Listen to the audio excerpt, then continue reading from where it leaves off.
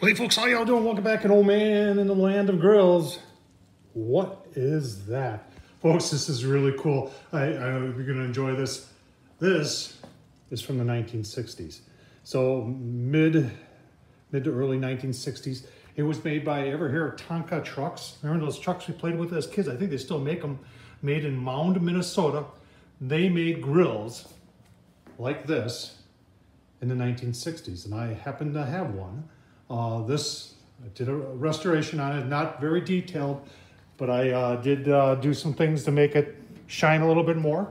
And if you're asking, does the rotisserie work? You have to keep on watching, but I tore that apart. You want to see that? That's pretty cool. And then it even came in with, look at that, some old utensils. This thing's never been used. And you're wondering what this is at the top? They call that a little oven. You've got your made in the USA thermometer there, and then you open this up. It's a piece of history right here, folks. And then you got an oven. You got a daisy wheel up there that controls the temp of your oven or heating box, whatever you want to call that. I'll tell you what, folks, this was a lot of fun. I enjoyed it. Keep on watching, and you'll see how I tore this apart and did basically just a general cleaning.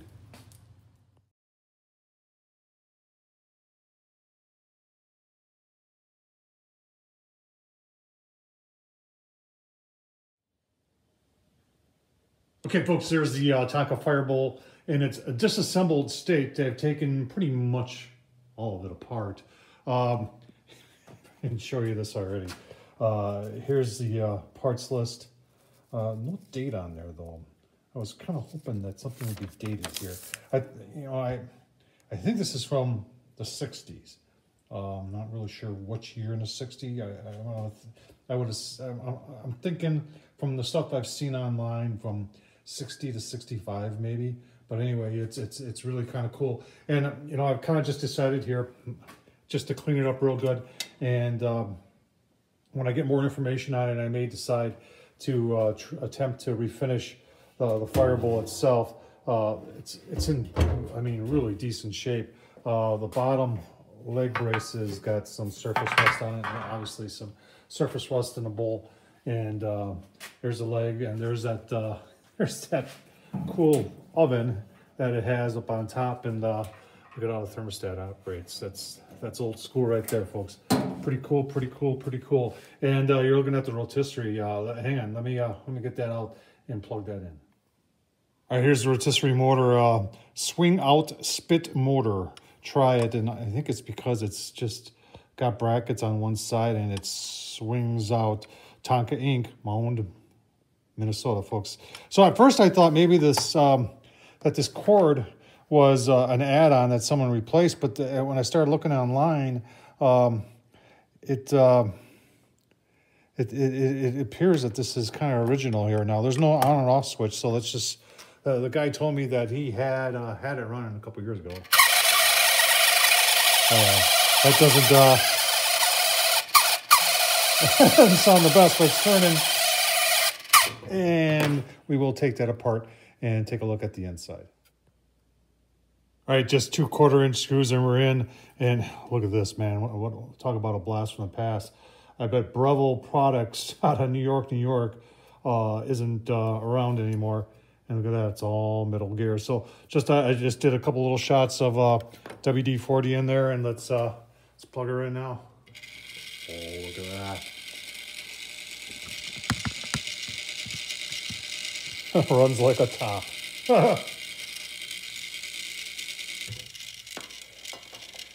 Don't make them like that anymore, do they? All right, so I took the hood apart next, and I might regret that because that came apart not very easily. Lots and lots and lots of little screws. And look at those elongated holes in there.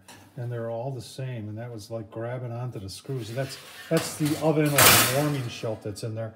And here's the bottom of the top. A little bit of surface rust, not bad. There's the top of the top. And then there's the aluminum backing, which I don't know what I'll do with this. I'm going to just clean it up real lightly. It's got a lot of, as the people who collect antiques would say, patina on it. And then obviously there's that old temp gate that says made in the USA. We'll just keep on going and take you along for the trip with me. All right, so cleaning up the legs, and here's one I haven't done yet, and here's one that I have, and I'm getting them nice and shiny, and I'm not using any power tools. I'm just going by hand here. I'm using some of the Mother's Meg and aluminum polish, put it on there, and then just an old shirt and just buffing them up as best I can. And you know, I guess I could put a buffing wheel on the drill press and run these through and get them look a little bit better, but I think it looks pretty good just the way it is. All right, so I am going to use some power tools.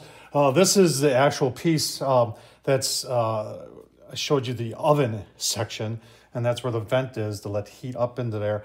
But I put a bunch of Mothers on there, and I'm just using my Bauer cordless polisher. Get it nice and shiny and clean. All right, getting things nice and shiny here. Like I said, I'm using that Mother's Meg and aluminum polish on the bare metal stuff. Even these wheels, these are hollow plastic, you know, from the 1960s. I cleaned those up real nice. Got the white walls looking good. If you're wondering what I'm using on the painted surfaces, if you watched my channel before, people always ask, what's the magic potion you use to keep your grills clean, Tom? Well, there it is, gel gloss. I've been using this stuff for years. And you're saying, where can you get it? I know Ace Hardware sells them. If you're in the Midwest, there's a hardware store chain called Menards. Menards has it. I've seen this before at Home Depot, but it wasn't in the cleaning supplies. It was back by flooring. You know, really weird spot. So I'm not sure if they still have it anymore, but this does the trick, folks. There's a temperature gauge, made in the USA. Look at that. There's your old spring temperature gauge there. That is that's pretty cool. All right, so here's one of the heavy-duty daisy wheels, just aluminum. Here's the handle for the oven door. I cleaned up real nice. These ends, now this is the grill handle itself, and you can see these ends, and I'm really not sure how to expand that, but I think what I'm gonna do is I'm just gonna take a little bit of silicone, clear silicone, put a couple dabs on each side, and press that back and let the silicone set, and that should lock that in pretty nice. But these things are cleaning up like they're brand new. Pretty cool. All right, so the sheet aluminum back that's on there, all I'm doing is gel gloss and the Bauer buffer here. Folks, if you want to see a review on this Tom Horseman at YouTube, this thing is, this is perfect for me. I mean, for small buffing jobs, and you can put a fair amount of weight on there, and it's definitely making my job a lot easier, especially on something as big as this. All right, there it is, all cleaned up. The Tonka fire bowl, the grill grate, the original grill grate. You can tell it's never been used. Handles, I did silicone those back on. I'm just gonna let those sit for an hour or two before I touch them, let them dry. The top, there's the back. There's the two daisy wheels. There's a bucket of you know, bolts and square ones too. That's another way of dating this thing. So now the challenge is going to be put it back together. This thing didn't come apart very easily, so I'm amazed. I'll be you'll be hearing some noises out of the old workshop here, folks, as I put it back together. Everything's flathead too, so keep on watching. Give you a couple look-sees as I reassemble. All right, let's get her back together here. Oh, in the land of grills. That's just a magnet, folks. Don't go crazy. But get the handle back on there, nice and cleaned up. That's where the little oven is. And there's our temp gauge. It shows you the temp in the oven. Here's our fancy daisy wheels, and you can see how those work.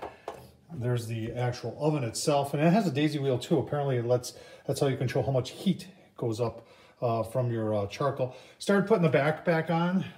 That makes sense. And like I said, we were talking before about the square bolts, square nuts, and square bolts. I'm sorry, that would be something. The square nuts, and just the standard slotted screws. So keep on going here. All right, making some progress here. A lot of little screws and square nuts. but it's all coming together.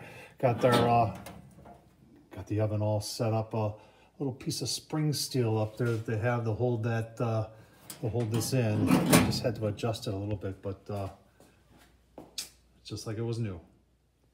All right, so to control the height of your grill, they had this lever type device that mounts in the bowl in those 4 holes right there. And then you just had a screw here to raise them up and lower it down. Super simple. Looks kind of strange sitting there with just one leg on, but you can see the handles cleaned up really, really nice.